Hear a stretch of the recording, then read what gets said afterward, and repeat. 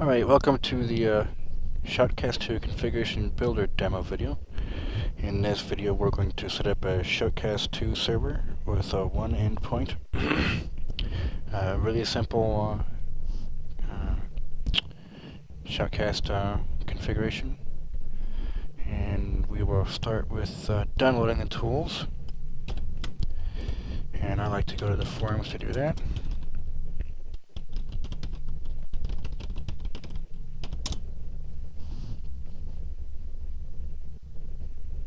Which have been slow as of late.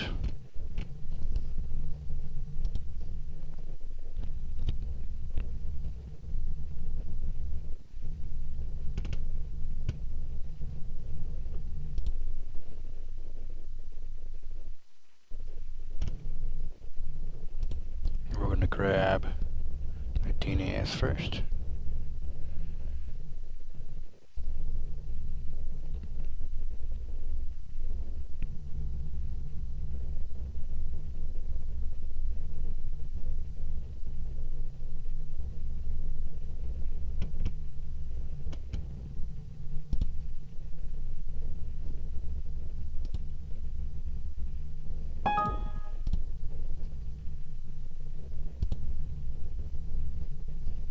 And then we'll grab the transcoder next.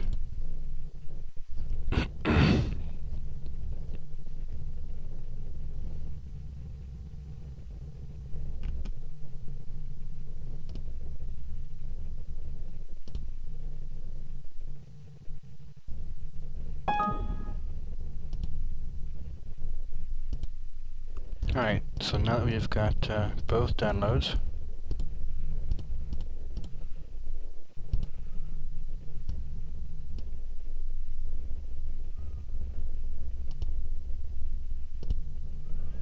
I'm going to install everything.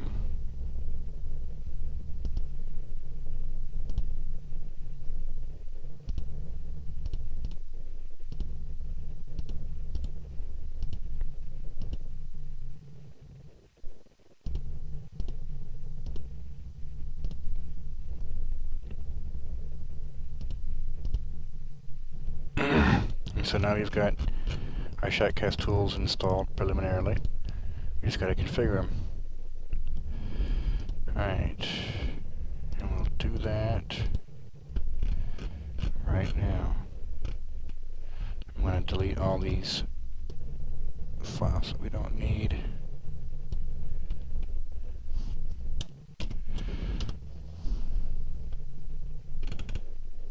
Okay, go to config builder.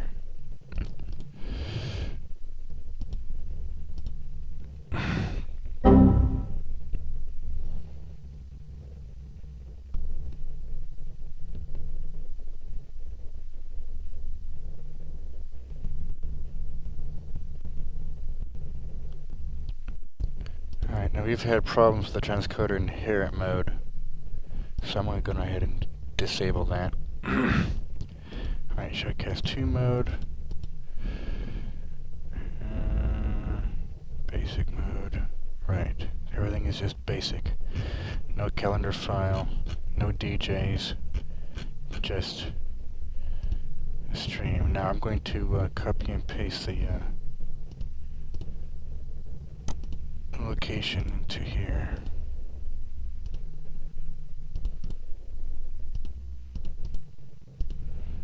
Into the tools, standard configuration, port 8000. I'm going to go ahead and give it a transcoder admin port. I'm going to do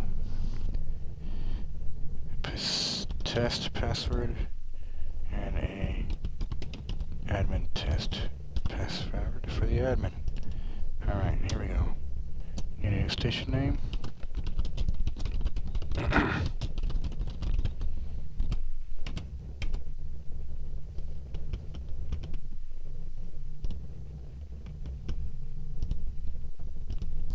I have an MP3 unlock name and unlock code, but I don't want you to see it, so I'm not going to put it in. I'm just going to use AAC. Alright, we're just going to do one endpoint. Don't need to modify any of this, but you do need to do that, I believe. So I'm just going to do listen.AAC.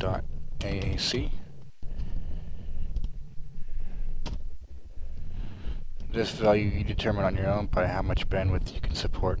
Don't need to change that, don't need to change that, don't need to change that. That's good to go. Good to go.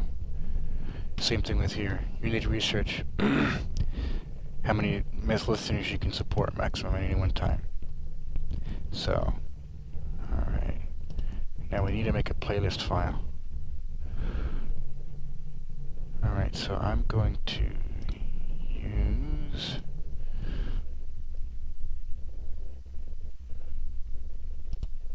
just a Winamp playlist to make. Save the list. Oh, I already have one. It's the same one. So I'm going to copy. I'm going to paste it into my folder here. I'm going to edit it with Notepad. I'm just going to go ahead and delete all the superfluous metadata that the SHOUTcast server doesn't need. Oh, you know what? Those are relative paths, not absolute. I can't use this file. Reds.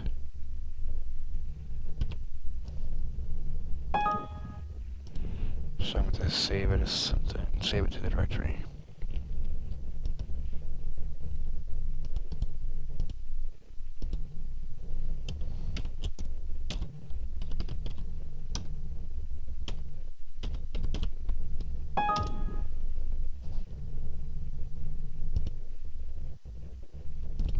Alright, let's see if it did it right.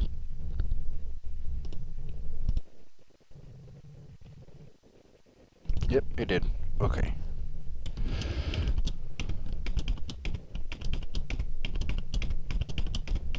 You don't have to do this, but I am, because I like to. Alright, save it.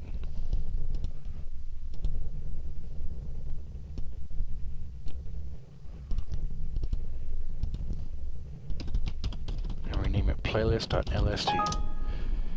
Yes, I'm sure I have to change it. And bingo. Alright, that file's done. I'm going to turn on shuffle.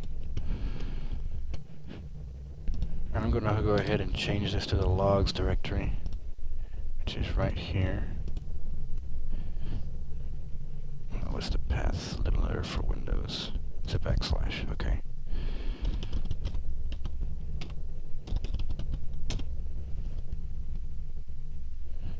Log file name WCC, yep. Alright. Alright, and that's it. So I got one endpoint. I got my station name.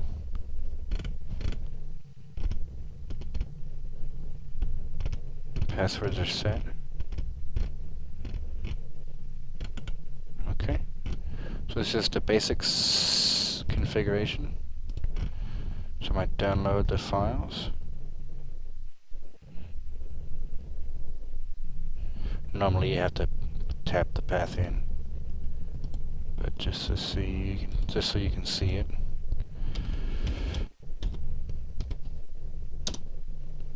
So we saved our configuration file for the DNAS, and we'll download the configuration for the transcoder. Let me see if it makes. Yep, there it is. Alright, and then we're going to save a backup of our configuration.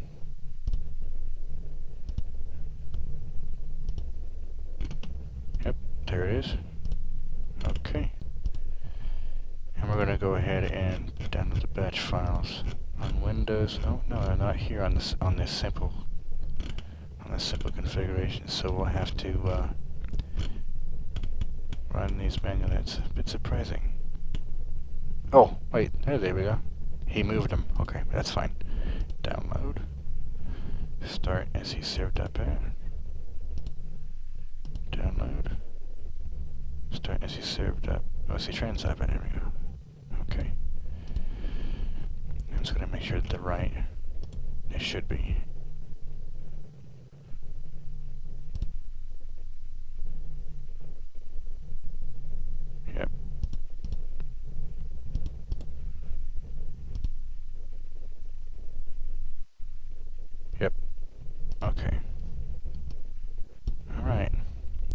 go ahead and create shortcuts to these on my desktop.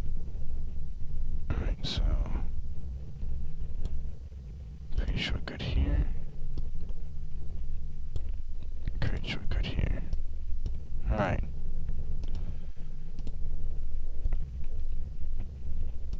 Now, there's been a lot of complaints on setting up, installing, and setting up SHOUTcast tools on Windows Vista and 7 because of the UAC. And there's two options you can do here. You can either save your configuration files and your batch files and your launcher files, all that stuff, in your My Documents folder, or in a folder you create on the root of your hard drive, which you can find. Well, this is not Vista, this is 7 of course, but just to give you an idea of where you would put it, you could just create a new directory for your configuration files. That way you have to fight with Windows 7 UAC, Windows Vista, Windows 7 UAC. Or you could just turn the UAC off and just do a Google search. That's not recommended by Microsoft, of course, to turn UAC off because it's trying to protect you. But one of the surefire ways to, get rid of that problem permanently would be to turn off UAC permanently. But and that's your decision to make. You can create a new file or turn off UAC. If it was my machine, I would turn it off, but that's because I just know what I'm doing. So you might want to go ahead and just create your own folder and then put all your configuration files in there, or inside your My Documents folder, whichever is most easy or convenient for you. Anyways, alright, so, but I'm on Windows XP, so I don't have to worry about that. Alright, so I'm going to start this server, and it has started. I'm going to start the transcoder, and look at that. It started right away and picked it up. Alright, so let's check it out. It's on port 8000, so I'm going to go ahead and do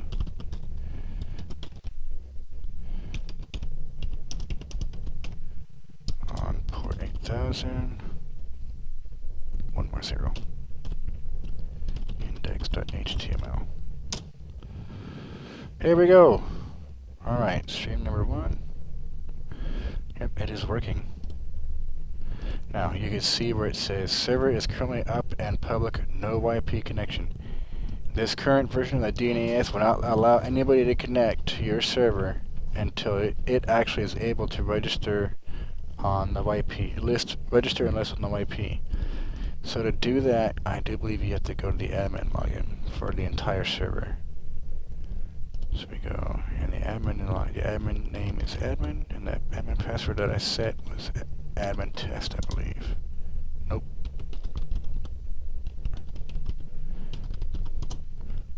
There we go. Alright.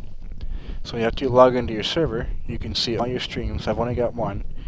So you create an auth hash. And as you can see, it fills in a whole bunch of stuff for you. Country, so go to United States. That's where I'm at. And I'm in California. English. Okay. You would click the create auth hash button. Now, I am not port forwarded on port 8000, so I can't do this. But you can when you port forward. So I'm going to go ahead and stop the server and put it into private mode. That way you can listen to it and hear it running. Alright, so that's the SC trans window. So I just hit Control C to stop the transcoder. And you could do the same thing with the DNAS, but I don't need to do that. I'm just going to change it to private on the configuration builder.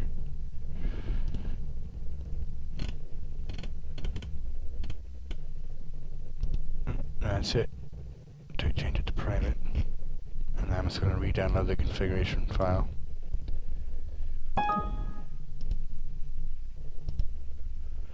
Alright. And I'll restart the transcoder. So now I should be private. And it'll let me connect.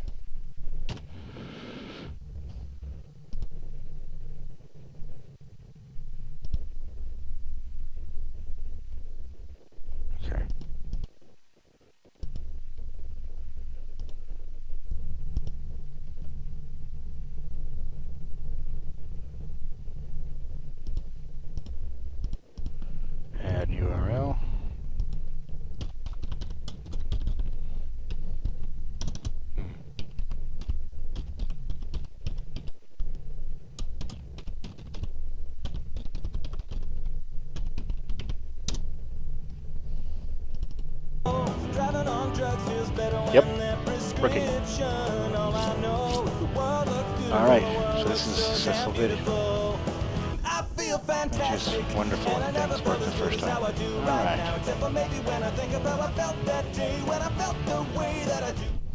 And to demonstrate transcoder blocking client connections on an unregistered or unlisted server that intends to be publicly listed, I'm going to go ahead and show that to you just for sake of completeness. Alright, here we go.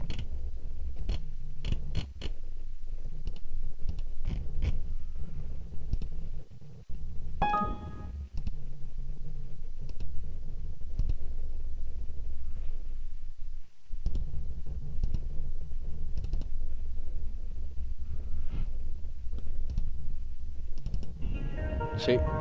Doesn't work. Oh. Rejected. This is what it looks like in the error. Stream not available when package. So you see the client user agent, but it says SHOUTcast2 client connection rejected, stream not available. So whenever you see this error, it's because you have your server set to public to list on the IP, but you haven't registered your server yet. So you got to register it before anybody can even listen to your station. Unless, of course, you turn it to private. Well, then it won't matter. Alright, so that's it for this demo. Just the basic, simple SHOUTcast configuration demo. Have a nice day.